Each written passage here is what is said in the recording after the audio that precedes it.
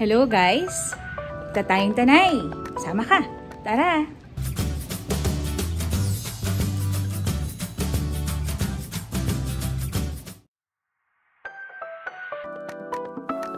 Hi! So guys, puntahan natin ang Tanay kasama ang aming pilot Kent at ang kanyang manager. Yes, ang sister ko po na si Kat with my mom and dalawang kids na si Sean and Sam. So, stay with us. Samahan niyo po kami. Okay, so we're taking the road ng Tanay via Lower Antipolo. The last time I got here is nung college pa ako kasi umattend ako ng youth camp sa Painaan. So now, let's explore Tanay. Pag-usapan natin yung top 10 sites in Tanay Rizal. Okay, first, Masungi Geo Reserve. So, napakaganda nitong puntahan. Pwede ka ditong mag-hiking. So, it is a nature reserve here in Tanay. Another place para sa mga hikers, ang Mount Daraitan. So, sabi sa isang review na nabasa ko sa net, pwede ka dito kung newbie ka lang. Despite na muddy or rocky yung terrain, you'll be able to reach the peak in less than 4 hours. So, punta na! Third, river flowing through mountainous terrain with rapids and a cave with a natural swimming pool. So, yan ang Tinipak River. Ngayon naman, kung trip mong maligo, pwede ka rin pumunta sa Batlag Falls. So, malapit lang siya sa Naghahanap Falls. And if I'm not mistaken, 100 pesos yung entrance fee niya. Oh, wait! Mukhang magpa-park kami, but ang kakaiba dito, alam niyo, ang dami nagtitinda ng coffee sa gilid-gilid nito, no? So, negosyong kumikita talaga to. As you can see, ayan, ang daming stalls. And hindi lang basta coffee yung tinitinda nila dito. There are a lot of things. Meron din ako nakitang mga clothes, meron ding mga iba't iba, meron ding mga plants, but majority siguro puro coffee, as you can see, habang nagja-drive kami, diba? Ayan, so pwedeng food, clothes, pwedeng mga plants, iba't iba pa. So, basta mag-park ka lang, pwede ka na makabili ng iba't ibang ino-offer nila dito. So, tuloy tayo sa pag-travel. So, ngayon naman, pag-usapan natin yung susunod na place na pwede mong bisitahin dito sa Tanay. Another for the hikers, Mount Bato Lusong. So, katulad din ng mga iba pa natin diniscuss kanina na place, ito rin ay magandang akyatin dito sa Tanay. You can check the net para sa more na information. Another place to visit is Windmill Farm, Pililla, Rizal. So, ang ganda rin dito. Very nice looking view. Tapos, fresh air and then good nature. So, meron din ditong mabibili ng mga souvenirs. So, meron ding mga fruits. So, ang sarap magpunta talaga dito.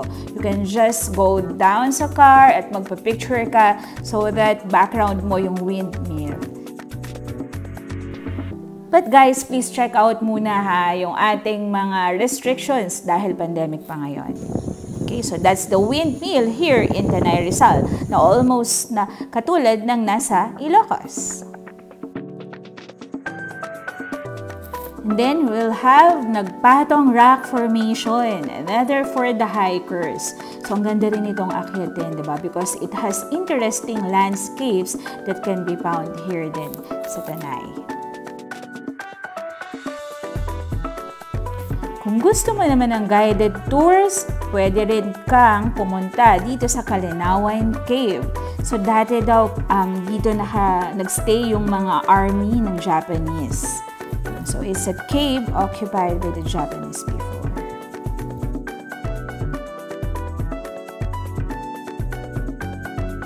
So habang malayo pa kami sa aming pupuntahan, which is Cafe Katerina, pag-usapan pa natin yung iba pang place na pwede mong puntahan sa Tanay. And that will be the Naghahanap Falls. This is one of the flagship destinations of Tanay. Tapos, popular din siyang summer getaway para sa mga locals and tourists from in and out of the country. And alam ko, favorite tong location area din ng mga local and international movies before. Para lang yung entrance fee nito, and then meron siyang picnic shed and picnic table. So, check out nyo na lang din po yung restrictions if you plan to go here this summer.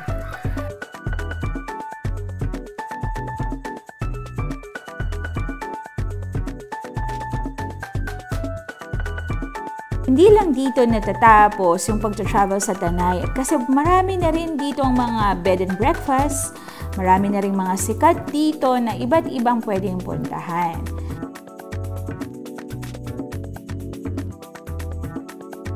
I'll just give 5 na pwede nyong puntahan na places ha. So, unahin na natin si El Patio Rason. So, it's open now ng 7 a.m. to 7 p.m. Ang ganda dito, no? Pag pumunta kayo dito, i-ready ang camera because you can see the sea of clouds. Tapos, ang daming pwedeng areas kung saan magtitake ka ng pictures. So, definitely, you will enjoy this kasi romantic yung view.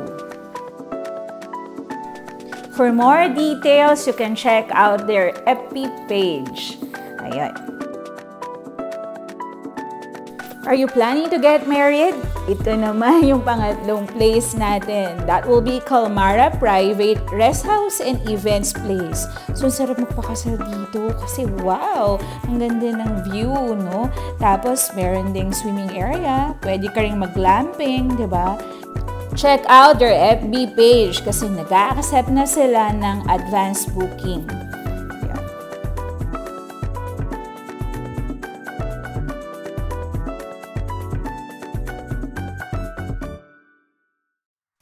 We are nearing na our destination pero meron pang pang-apat na pwede nyong bisitahin and that will be Rocks of Pegasus. Kung mahilig kang mag-camp, kung camper ka, ito, maganda itong puntahan. You should consider this. Madami din siyang areas kung saan pwede kang magpa-picture. Meron siyang sinasabing Moon Peak, meron ding The Frame, meron ding The Cathedra, and then meron ding Hanging Swing. So, and Moon Peak at night, ang ganda-ganda din niya. Kita mo yung lahat ng stars.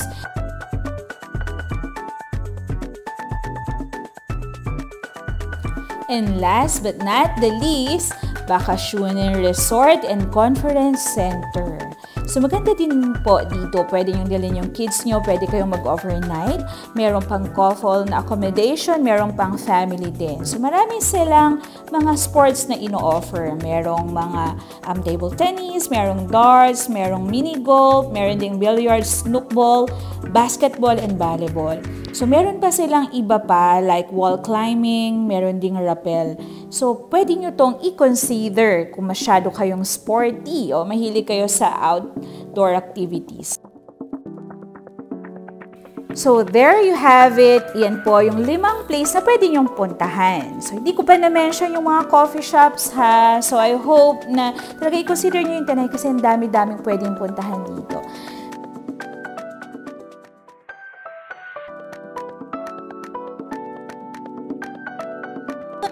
Po, nandito na tayo sa Cafe Katerina.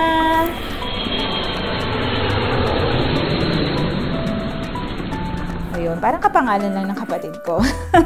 Ayun, tumbling lang po kami dito. So, try lang namin magmerienda. Kasi sikat din tong coffee shop eh. Pero hindi lang coffee yung ino-offer nila at kundi marami pang iba. So, join us. Tignan natin to kung maganda ba yung place at masarap ba talaga.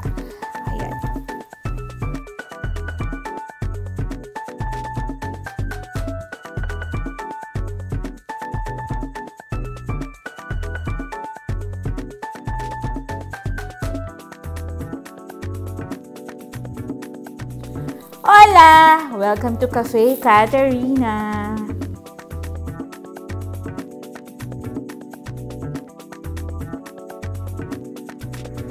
Wow! Kita niyo yan? Overlooking. So nice. And this is the menu. Ayun. So meron din silang mga silbanas. Ayan ang sister ko. Bumibili ng silbanas. Alright. So, ang dami nito, iba't ibang flavor, actually. So, marami kaming nabiling ganito. Yan, kasi ang sarap niya. And then, eto na, order na kami. So, friendly si Kuya. Ito yung kanilang menu. They have mga props. Meron silang mga coffee. Ayan, then cookies, hotties. Ayan. So, para ka lang nag-Starbucks sa bundok. Ayan, overlooking.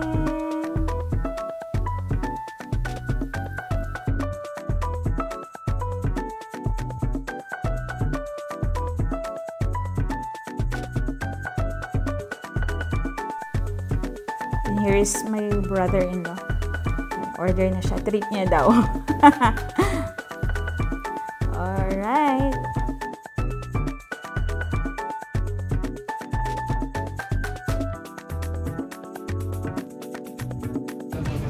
Okay. So, cookies, iba't ibang klase, brownies, they have it. Mga frozen naman na dessert. So, ang sarap niya. So, we tried it. Ganda ng place. Ayan. Ayun. So, ngayon, actually, ang daming tao. Daming tao nito. So, this was taken bago mag-holiday, bago mag-Kalayaan Day.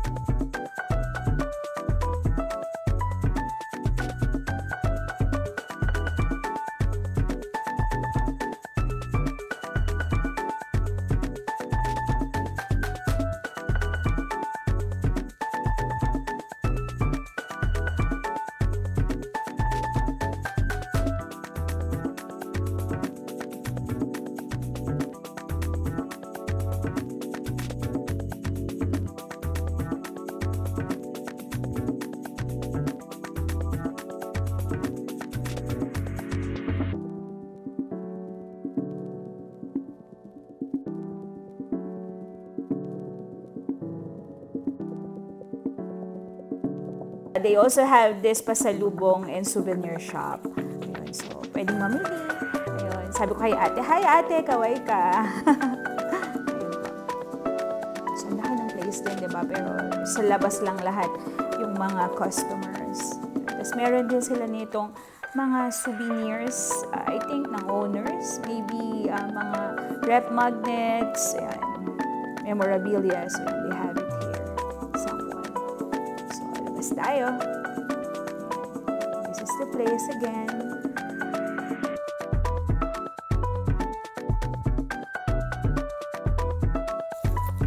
Tapos na mag-order yung brother-in-law ko. Sabi ko nga sa inyo, treat niya to today. Yay! So, I got my coffee. Yum.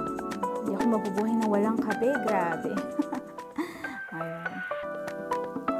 Mukha kaming twin yung sister ko, but she's younger than me. Wow, kain lang.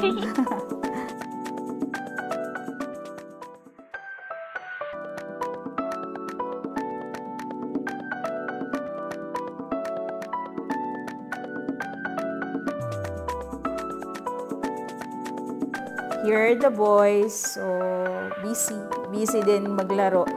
Ayan. Hi. At ayun ang mami ko. Sa dulo. Ayun. So, busy din siya kumain. Ayan. Hi, mami.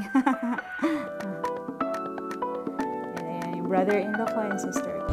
Hi, we are here sa Cafe Katerina. So, enjoy po. Watching.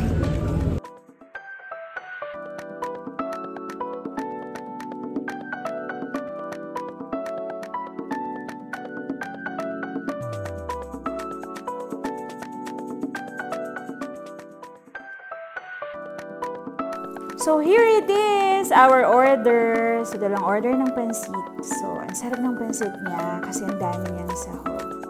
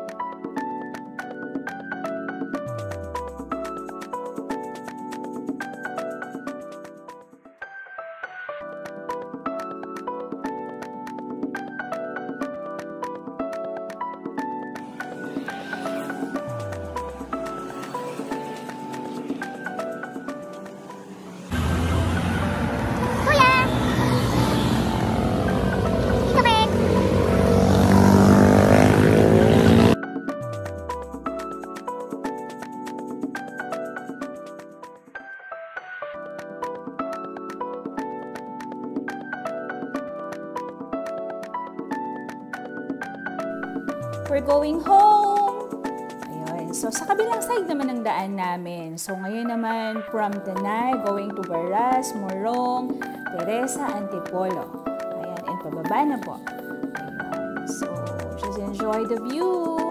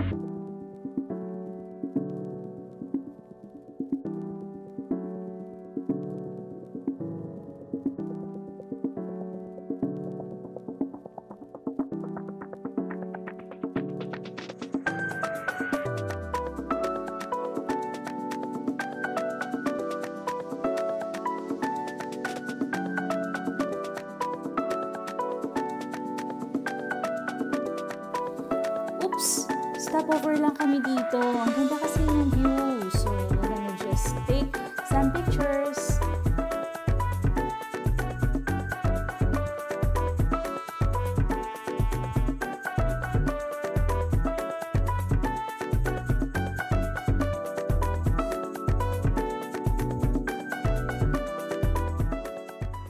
Uy, pasalubong center! Meron ditong mga fruits. I think baka pasalubong center to eh. Bili lang kami para sa house. Tamis, no? Bago yan. Kanina lang.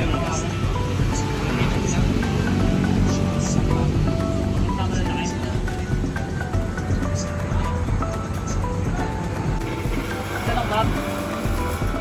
Opo, isa lang. Itong store nyo. Morong. Saan sa Morong? Lagundi. Sa may Lagundi.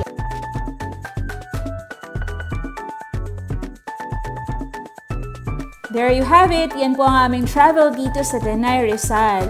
Hope nag-enjoy kayong panoorin yung video namin. Maraming salamat po. Bye! Visit kayo dito.